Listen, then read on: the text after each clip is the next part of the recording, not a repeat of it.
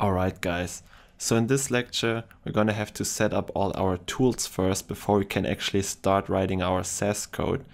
So first of all, what we need is a text editor that allows us to not only write our Sass code, but also to compile it and create the appropriate CSS code from it. So in this lecture, we're going to install Sublime Text as our text editor for this course, which is a really popular and powerful text editor that comes with a lot of plugins, including ones for Sass, SCSS, and so on. So we're going to be able to use it for all the languages we're going to see in this course, including HTML, CSS, Sass, and SCSS code, so that we can then start skyrocketing our productivity when writing CSS code. So let's go ahead and go to the Sublime Text website over here. The link to this website is in the lecture material, so you can just click there and you're going to get redirected to the correct site right away. If you go to the sublimetext.com website itself, it's going to get you to this page where you can download Sublime Text 2. But what we want to do is we're going to go down here to Sublime Text 3, the new version. So make sure there's a 3 over here, and I'll put this link in the lecture resources so you can just use that right away. And now on this page, you just choose the distribution for your operating system.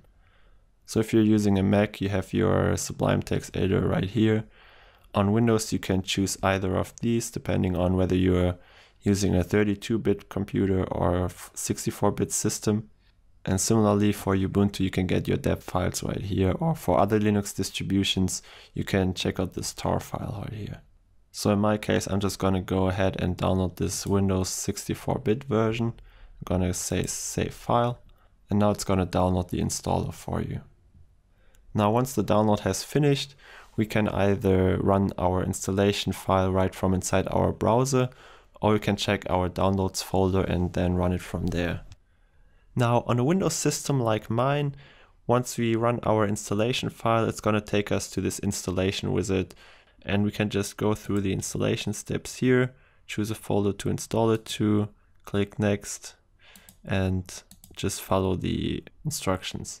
And that's it. That only took around 10 seconds or so, and Sublime Text 3 is now ready to go. So we're going to hit finish. So now we can go ahead and run Sublime Text. And once we do that, we come into this window right here, which is our text editor. So we can write our code here and save our files and so on. Everything you know from a normal text editor. So now, as I told you, there are many plugins available for Sublime Text. And for this course, we're also gonna have to install several plugins. So we're gonna install a package manager first. That's gonna make it really simple for us to install and remove packages like those. So let's go back to our browser for a second. We can install this package manager really simply by just going to this site packagecontrol.io, which is also just a plugin for Sublime Text that takes care of package installations. And this link, of course, is also in the lecture material, so you can just check it out there, click on it, and you're gonna get right to this page. Now for Sublime Text 3, you're just gonna copy this code right here, which is gonna install this package manager. And now we can go back to Sublime Text. And here we can now go to View, Show Console. And inside here, we can just copy that code, hit Enter, and that's gonna run all the code inside there, which is just gonna install this package manager plugin for us. Now during the installation, it's gonna print some messages into the console right here. And now we can check if this all worked by pressing Ctrl-Shift-P. And here we can now type in install, and it should show up with package control install package. And also if we type in remove, we're gonna have this option to remove packages, which is an option that this package control plugin gives us. So let's go ahead and install, hit enter to install package. So now our package control plugin comes up with this huge list of plugins that are available for Sublime Text. And we can filter them by just typing in the name of the plugin that we want. And the first plugin we want to install is simply called Sass. So let's type in Sass, and right there the first thing should be just named Sass without anything else. Now if you've already used Sublime Text before and this doesn't appear, then that's because you already have it installed. So you can check that by typing in remove for remove package and see if the Sass package comes up, which it should, and then you can just, well, leave it as it is because you already have it. But if you haven't used Sublime Text before, this Sass plugin is going to show up here and we can just press enter to install it. So now this package control plugin is just going to install all the files we need.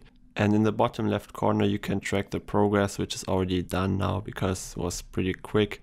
But we can just install the next package, which is called SCSS for the other syntax, which also provides us syntax highlighting, auto-completion, and so on for the SCSS syntax.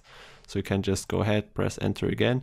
And when we do that, you can check in the bottom left corner to see how long it takes to just install the plugin like that. And that's it. That's all it takes to install a plugin using this package control. So it's really awesome.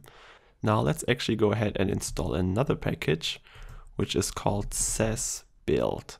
And that's going to allow us to generate the CSS code from our Sass and, well, SCSS code as well. So let's install that as well. And it's already finished as well. So let's go ahead and install the last package for now. And this one is called Emmet. And it's a really awesome plugin. You're going to see how much simpler it makes all our code creation for us. And in some cases, after the installation, you're going to get this message with just some info about the plugin that was installed. So once Emmet is installed, you're probably going to see something like this as well. And you can press Ctrl W to get rid of this, just like you do in a browser. Alright, so now we have Sublime Text ready to go for our Sass and SCSS development. So we're going to have syntax highlighting, we're going to have auto-completion, we're going to be able to write our code really fast using this Emmet plugin. I guarantee you, if you've never heard of Emmet before, you're just going to love it. Now, I want to quickly mention that if you have any trouble during these installations, please make sure you have a stable and decent internet connection.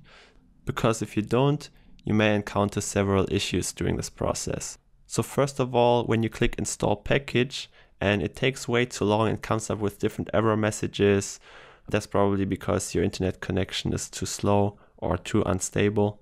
And also when you want to install a plugin and it takes forever and then finally tells you that there was an error, that's probably also because your internet connection is not stable enough. So please make sure you have decent connectivity. And if you do have a good internet connection, but it still doesn't work for you, please let me know in the discussions and I will then help you fix it. Okay, great. So now we have Sublime Text all ready to go. And in the next lecture, we're going to install Sass itself. And then we're ready to go and we can create Sass code and generate our CSS code from it. So see you in the next lecture.